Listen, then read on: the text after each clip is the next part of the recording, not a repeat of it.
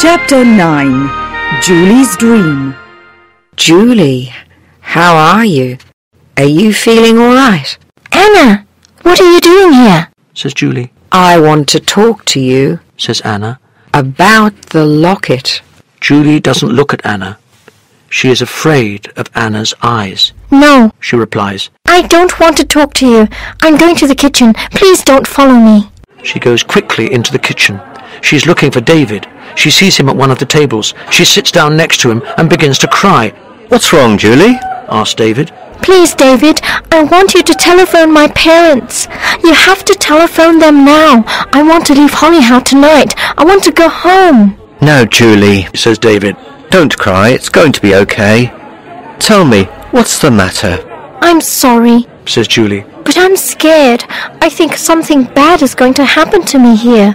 I have to leave tonight. Julie, listen. You're upset because of the accident. Says David. Yes, Replies Julie. I know, but I want to go home. I'm sorry, Julie, but that's impossible. Says David. Our phone isn't working now.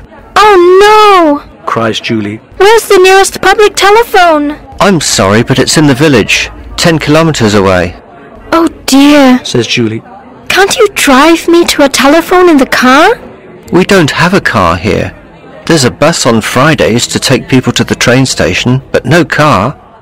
Why don't we telephone your parents tomorrow? They're coming to repair our phone tomorrow morning. You don't understand. I have to talk to them tonight. It's very important. Says Julie again. Julie, you're upset. You're ill. You need some sleep. Go and lie down on your bunk. I can help you tomorrow. You're safe here in Hollyhow. Don't worry. Julie sighs. She is too tired to insist. Okay. She says. I'm going to my room, David. Good girl. Says David. Good night. Sleep well. David turns to talk to the other people at the table. Julie sees Anna there with two other girls. They are laughing. Anna looks up and smiles at Julie. Julie doesn't look at Anna. She walks quickly to the door. She leaves the kitchen and goes to her room. She opens the door very quietly. She looks in. The room is empty. Good.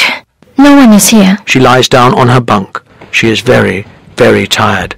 What am I going to do? She thinks, Don't fall asleep. Don't fall. but her eyes close, and soon Julie is fast asleep. She dreams about the accident on the lake. She is in the water. She is going down, down, down into the shadows. Anna is there in the water with her. Hello, Julie. Says Anna. Her voice is faint. It's good to see you here. Do you like the water? Isn't it lovely here? No, Anna. I don't want to be here. It's horrible. It's dark. I want to be with my family. I want you to leave me alone. Cries Julie. I don't have any friends here. I want a friend. Answers Anna sadly. It's very cold down here. Says Julie. Very cold. Very cold. Julie wakes up from her dream. She rubs her eyes. The air in the room is like ice. Brr! She says. Why is it so cold in here? I'm freezing. Then she sees Anna standing next to her bed.